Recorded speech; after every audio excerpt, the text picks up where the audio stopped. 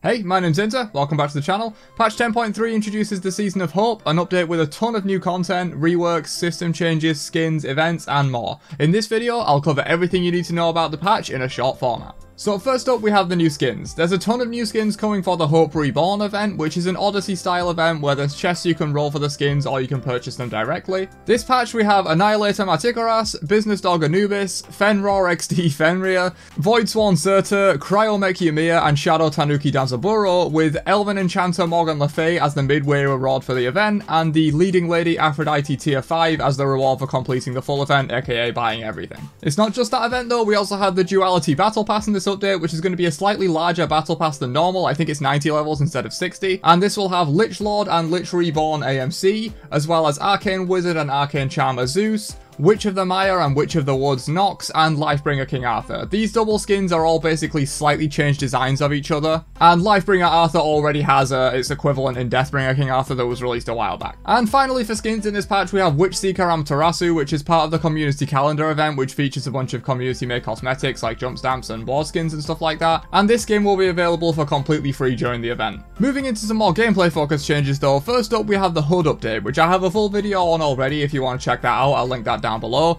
but essentially the HUD is now more customizable and features a more minimalist design than before. There's been a major Conquest update as well, with increases to shutdown kill rewards, a ranked soft reset, a complete art and environment change to include more luminous plants and water in theme with the new season, jungle pathing changes as well, including a more open area around the back harpy camps, as well as the duo side back harpies are now the Cyclops Thieves, which give the same rewards as before but will spawn chests with bonus gold for the team that's behind currently. These can be stolen by the enemy team, denying you the gold, but they won't get the gold in return, it just takes it away from you. They offer a big way back into the game if you're behind, so take them as often as you can and invade them if you're winning. Mid harpies now have one less harpy, so 2 instead of 3, but they'll spawn roaming harpies like back camps do that roam around the Gold Fury and Fire Giant pits respectively towards the side lanes. A major healing update is hitting the game in this patch as well. There's so many individual COD changes here that I can't possibly cover them all, but the general idea is that heals no longer scale with power and are reduced across the board by around 30%, but all the gods with healing that generally got it decreased have got buffs elsewhere in their kit to compensate for that. The out of combat healing reduction system known as Brawling has also been removed from the game entirely.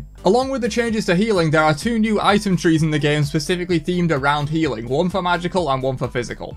The magical tree has Rod of Asclepius moved to it along with 2 new items. Rejuvenating Heart grants stacks on ability or basic attack hits that are consumed on your next heal to boost its potency, and Last Gasp grants you bonus power when you heal allies based on their missing health. The physical tree has Caduceus Club moved to it, much in a similar way as Rod of Asclepius, and 2 new items as well. Vital Amplifier provides bonus attack speed and basic attack damage when you heal yourself, stacking up to 3 times and lasting 6 seconds, while Sekhmet's Scepter triggers on healing yourself or an ally and grants a buff for 6 seconds that whenever you damage an enemy god, you reduce your non-ultimate cooldowns by 0.5 seconds.